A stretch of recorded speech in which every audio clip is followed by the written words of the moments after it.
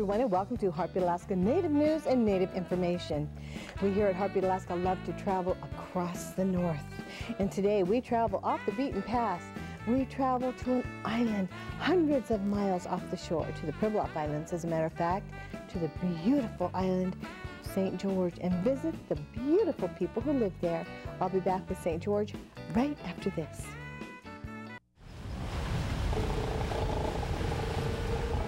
There's no other place like it on Earth. Right. There's just no other place like it on Earth. Well, there's no economy here. Well, the government just didn't tell us anything. I think they should have given us a little bit of a warning. My name is Stefan Lesnikoff. I'm from St. George Island, and you're watching Heartbeat Alaska, and we'll be right back. Heartbeat Alaska is brought to you in part by Coastal Villages Region Fund. Thank you, CVRF, for your support of Heartbeat Alaska. And by the Nature Conservancy of Alaska, working with Alaska's rural communities to conserve and protect our natural heritage. Hi, I'm Mark from Scan Home, and we are proud to sponsor Heartbeat Alaska. Scan Home, serving all of Alaska's home and office furnishing needs. Thank you, Scan Home, for making Heartbeat Alaska possible. Heartbeat Alaska is brought to you in part by Brown's Electric Lighting Gallery. Thank you, Brown's Electric, for your generous support of Heartbeat Alaska. We've been covering businesses, families, and individuals since before Alaska was a state. And we'll keep doing it until the glaciers melt on Mount McKinley. Primera Blue Cross Blue Shield of Alaska. We're here. We're with you. There are two villages in the Pribilofs. St. Paul, the larger, has around 500 people. Today we visit the other village, St. George, with around 150 people. St. George is also home to millions of birds and thousands of seals. As a matter of fact, in the summertime, that population swells to around 3,000 fur seals to every person who lives there. It's a beautiful, unique place. Join me now as we travel to St. George.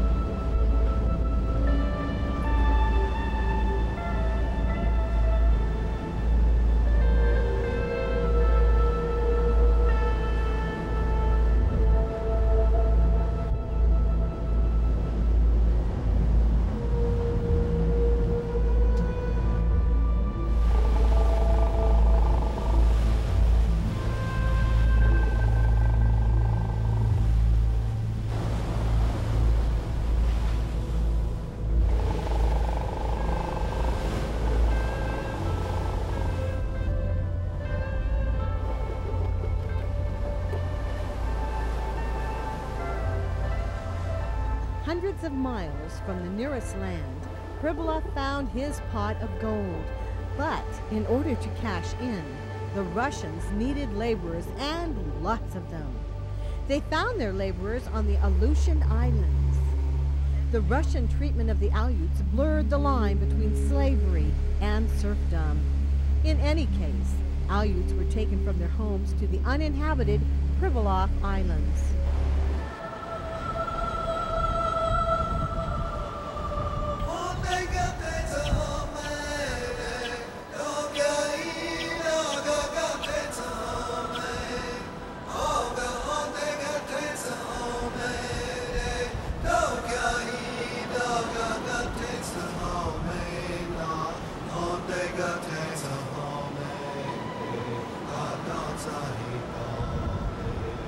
Less than 100 years later, the Russian government found itself mired in debt. U.S. investors saw they could make a fortune if they could only get their hands on the fur seal trade on these little islands. These investors just happened to meet with William Seward, the U.S. Secretary of State. In 1867, Seward convinced the U.S. Congress to buy Alaska for $7.2 million. For the Aleuts on the islands, the change meant little more than another new language and set of regulations to live by. Over the next 100 years, the treatment of the Aleuts and the seals they harvested slowly improved.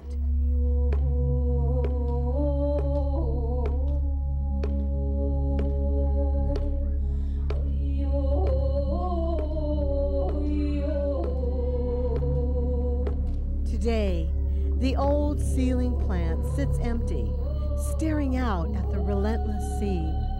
Young seals play in the dock where boatloads of furs used to be shipped out.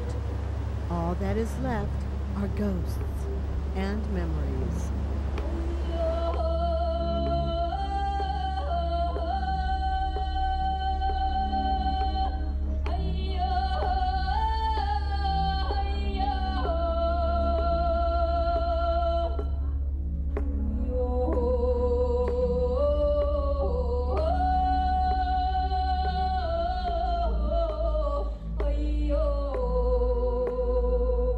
I started working the sealing plant down there when I was 17 years old.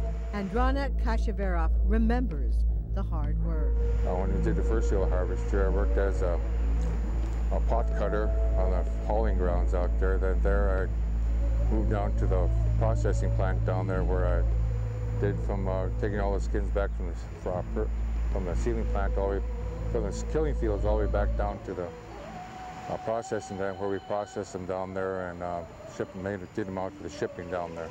Along with the hard work, though, came the security of knowing where your next paycheck would come from. That is, until that day when it all ended. Well, the government just didn't tell us anything. I think they should have given us a little bit of a warning, but I don't think we got that. It was just like overnight. In 1973, the U.S. government abruptly shut down the first seal harvest on the St. George Island. After generations of government parenting, the descendants of those original slaves were set adrift to find their own way. I think the government in the early years were trying to move us all off the island here. Every time a family left here, they would tear down the house there, but all of a sudden that stopped because a lot of people refused to move from here. The empty lots where houses used to be can still be seen. Things began to go in a different direction when the Alaska Native Claims Settlement Act set up native corporations across the state. When the land claims came in effective, came here and it started on through the state, that I think that helped us a lot, so we couldn't move after that. I think that's that's one of the big things that really helped there. I'm sure glad that came around. Otherwise, I think we'd probably been a ghost town or something like that. The federal government quickly began to see they were obligated to do something for the islanders. The government gave us $10 million to start up a different economy. The government also gave the islanders many of the buildings on the island, buildings that had been decaying for decades. It took a lot of money to fix the infrastructure, to bring it up to code and everything else like that. So $10 million didn't go a long ways, and so we went back to Congress and got more money for that to do more infrastructure and stuff out there. Then we started on the fisheries, started building the harbors. Andronik is Vice President of Operations for St. George Tanakh Corporation. Tanakh, a native corporation formed under the Alaska Native Land Claims Settlement Act of 1971, continues to do great things for the island. By securing government contracts for restoration and construction projects, they provide jobs for islanders. But as Andronik is keenly aware, there are only so many projects on the island. The government can't supply the island's payroll forever. The guys would have to leave the island, or if they can make it possible, take their family out, but it's going to have to, it'll come to that sooner or later if there's nothing else in the island, and it might get a little bit more quieter in here. But the truth of the matter is, Well, there's no economy here. I mean, other than halibut fishery and a little bit of tourism.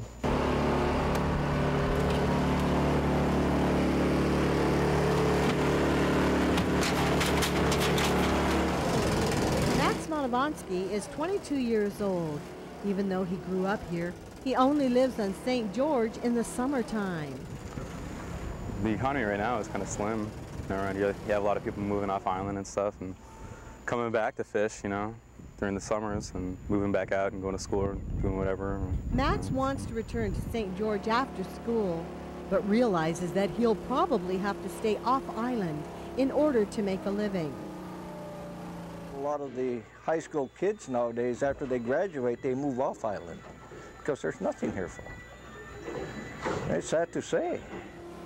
Peter Lekenof is trying to make a living working on his brother Dennis's halibut boat. Well, we set gear last night and about 7 o'clock, when he picked it up, took off from harbor about 8 o'clock last night. Today, Dennis and his crew are long-lining for halibut. Though they can make decent money on a good day, the fishing economy here has ridden up and down in waves, taking the islanders with it. Watch yourself, Rodney. The fresh Alaskan crab we might see on a menu usually comes from the Bering Sea. And that fresh Alaskan crab funds city governments on the Pribilofs. But after a few boom years of big harvest and big money, the crab stocks crashed and haven't recovered. So the boys are here looking for halibut. Basically, go out there, drop your line overnight, pick it up the next day. Whatever halibut you catch, you gut. It's sold to the Puffin Seafoods here, and then delivered to Trident in St. Paul. So the guys get their checks about a week later for what they catch. Past couple of years, you know, it's hard catching fish around here. There's been finger pointing about why fish stocks are declining around the Pribilofs. No one can say for sure what's happening, but Peter is concerned about the future. I don't know about the restrictions, but during the spring we watched these 300-foot draggers coming through here, and then one after another, just practically side by side. By draggers, Peter is referring to big trawling ships that drag huge nets. The nets are sometimes dragged or raked right across the bottom. Peter agrees with many experts who say raking may damage certain habitats. And we don't know, if they're mid-trawling or bottom trawling. Not knowing is a large part of the issue. The declines could be caused by anything from climate change to habitat change to overfishing. But whatever the cause, the problem hits home. I've got 2 daughters and a son. You gotta start thinking about them. There is a no-trawl zone around the Pribilof Islands. The idea is to protect local fisheries for islanders. Anthony Merculief is a fisherman. I think the boundaries of the of the area that encompasses the Pribilof Islands needs to be extended southward. I think the lines are drawn to accommodate be more accommodating to the trawlers than to us. The North Pacific Fishery Management Council regulates fishing here. But as an island of only 160 people, the voices of the big fishing corporations easily drown them out. We've been going to the meetings, we've been going to North Pacific Management Council and bringing our grievances and everything else like that, but sometimes I think we just go there for nothing. I don't think we get anything done out there, but it's all political, I guess. Whatever the reason for the declining fish stocks in the Bering Sea, it's affecting more than just the people on the island. And I've noticed that now the fur seals, the females have to go further and further out to get what they need to eat. And by the time they get back here, well, their pups are gone, they're dead. One of the big fears in the Pribilofs is that fur seals, now listed as depleted, may become endangered. If that happens, all fishing may be shut down. The decline of St. George's wildlife could have profound effects on the island's other hope for an economy, tourism. There is no question there's plenty of wildlife for folks to say hello to. It's an incredible place. There are species that exist here in incredible numbers that don't exist in these numbers anywhere else in the world. For example, northern fur seals, 80% of the world's population come here each summer to breed. Red-legged kittiwake. It's one of the only places you'll find them is in the Bering Sea, and the best place to see them is in the Pribilof Islands. There's no other place like it on Earth. Right. There's just no other place like it on Earth. There's no place that people can go and see some of these birds in the numbers and the abundance that we've just seen today. Debbie Harrison and Olga Romanenko are hiking to St. George's famous high bluffs.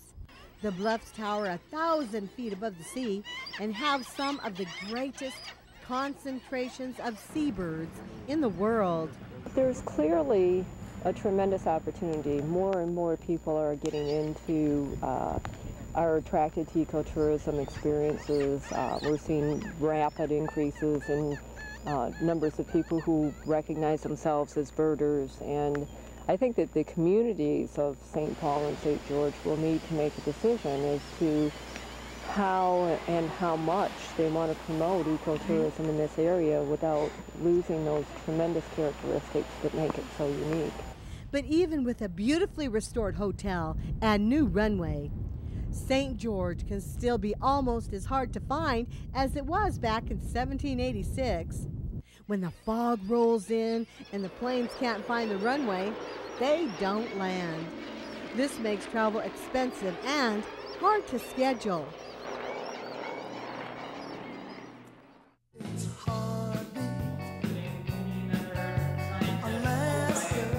When you talk about a working group, I see the working group here. When Heartbeat Alaska returns, we'll learn how some ideas to help the Pribilof Islands came from the islands on the opposite end of the country. Hi, I'm Max Malavansky. I'm from St. George, and I watch Heartbeat Alaska. Jeannie Green Productions, Alaska's premier commercial, documentary, and event production team. Whenever and wherever you need video production, our experienced, dedicated professionals give your project the extra edge you're looking for. Alaska Native owned and operated. Jeannie Green Productions, your complete video production service. Hi, I'm Lisa Zam with Alaska Family Hospice, your home in the city. We would like to invite you to stay with Alaska Family, located right next to the Alaska Native Medical Center. We will have a new addition for our special prenatal guests, a beautiful prenatal home. Call to make your reservations. This fall and winter, every guest is entered in a very special drawing every week for gift certificates, and in December, a grand drawing. So the next time you're coming to Anchorage, stay with Alaska Family, your home in the city. After using drugs so long, I lost interest in everything else besides that. When I OD'd, I stopped breathing, my heart stopped. I flatlined for 3 minutes. I thought I was able to handle it, but I guess I wasn't. I think it was a miracle that I'm alive today. Well, I didn't really try to kill myself, but I tried to get high, and I ended up killing myself in a way. The problems with the economy on St. George are very real. The very existence of the village could depend on decisions made by the islanders in the near future.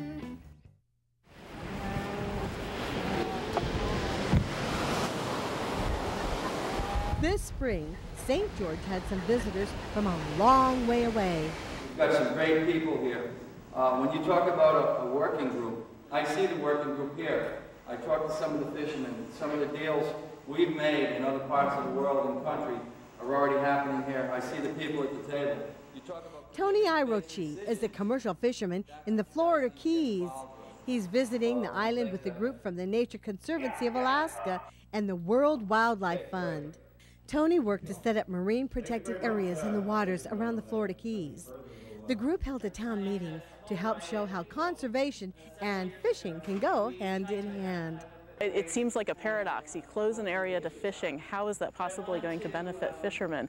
But actually, it's really simple, and it's been shown in more than 100 studies worldwide that if you close an area to destructive fishing practices, the fish that live in that area are able to survive longer, grow much bigger, and most importantly, they reproduce much more successfully. So you've set aside a fairly small area usually, but the resident population in that reserve area is able to help replenish the surrounding fishing grounds. I like what they're thinking, because for me, and not only for me, but for these younger ones, that's how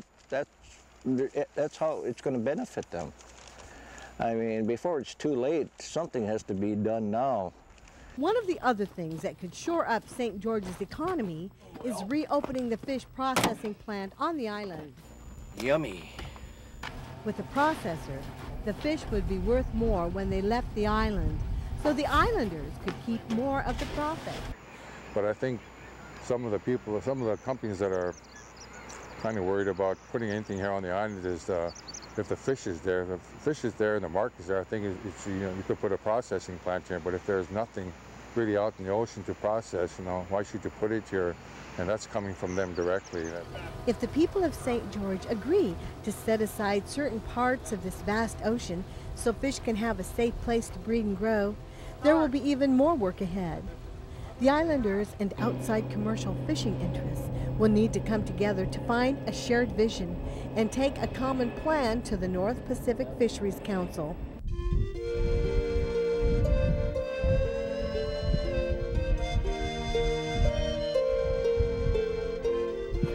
But there is hope in the foggy air of this island. There is hope that through hard work and by taking risks, the people of St. George will not have to leave this place they love. Georgie Kashevarof explains. Working with all entities and trying to come up with a economic development plan to see what we can do for this community. Whoever said that a bad day of fishing is better than a good day at work stands true. We're just a beautiful, small community, and everybody's close with each other, and we'd like to see change and growth in our community, and hopefully we can get our economic state up there. We're working on that, hopefully get something going with all the entities on the island working together on that.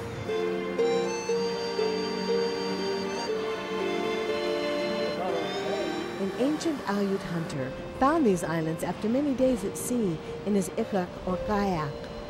After he returned home, the legend of the first seal islands he called Amek was passed down for generations.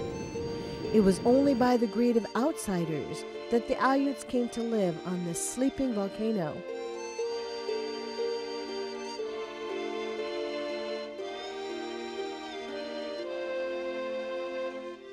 The people here today represent the 7th generation of islanders, descended from the Aleuts the Russians forced to come here. Their names are constant reminders of the past. Lekenof, Lekenof, Malavansky, Kashevarof. Their history is all around them.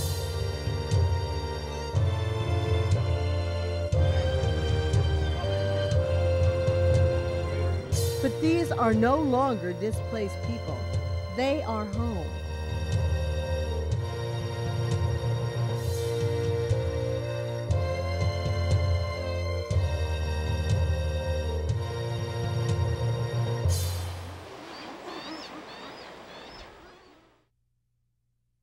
Hello, my name is Sergey.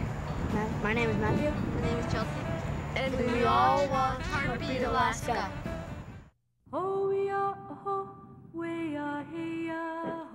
You're late, Dad. I know. I'm almost done with my homework. Yeah? Tessa's mad at you. What's mad at me about? You said you would play basketball with her. She said she'll never speak to you again. Parents that are involved with their kids are more likely to help keep their kids away from drugs. Nothing but that. Each week, Heartbeat Alaska brings you great stories from all over the state. And we couldn't do it without the generous support of Frontier Flying Service. Frontier gets our camera crews where they need to go. So whenever you see a Frontier plane, give them a wave. Say hi from Northside. You might just be on Heartbeat Alaska. Frontier Flying Service, covering Alaska for over 50 years. Since our visit to St. George, representatives from commercial fishing interests, from the islands itself, and from Nature Conservancy have held meetings. They're working together and coming together to find ways to protect the unique way of life in the Pribilof Islands. Thank you so much, Nature Conservancy and St. George Tenot Corporation, for making this story possible. And thank you for joining us. Join us again next week, won't you, for more Heartbeat Alaska. I'm Jeannie Green. Have wonderful holidays. I'll be back next week. And right now the males are coming in to set up their territories. They're harem breeders, so like what they call the beach masters, the big guys will get the best spots close down to the water, and they'll have harems of, you know, up to 60 females. Woo, and then as you, well, I don't know, they fight pretty hard for their territory. It's pretty, this time of year it can be pretty messy apparently. The battle? Yeah, just sort of, you know, by midsummer they've mellowed out some. They kind of learned where everybody's territory is, so they're not, there's a lot of display but not that much actual fighting. But they hang out, the males will hang out all summer long here and lose something like 40 or 50% of their body weight.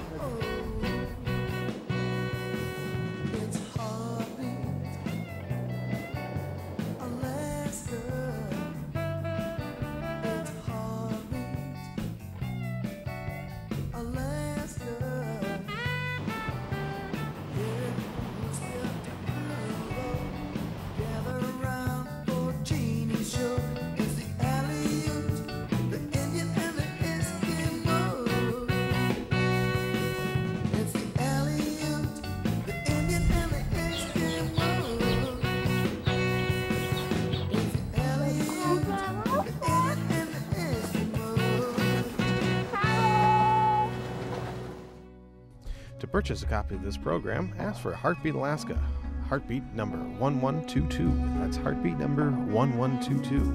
And send your check or money order to Jeannie Green Productions, 6216 Old Seward Highway, Anchorage, Alaska, 99518. Or give us a call, 907-563-7440.